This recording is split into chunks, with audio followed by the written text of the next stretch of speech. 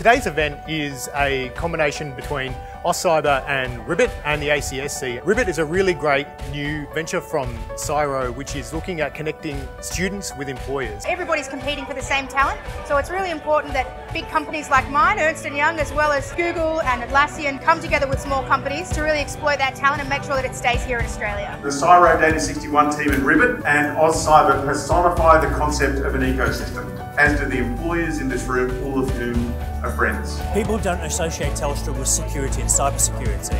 So we want to go out and to get to a widest possible community. By bringing the community here and letting us speak to them and then come and find us is absolutely phenomenal. And I think making that personal connection, even though it's like maybe short, can make a big difference to a student because it can suddenly seem like these opportunities are more real. It's a great opportunity to kind of meet a number of students who have fantastic backgrounds and skill sets and passions. Students, respect for turning up today and putting yourself out there.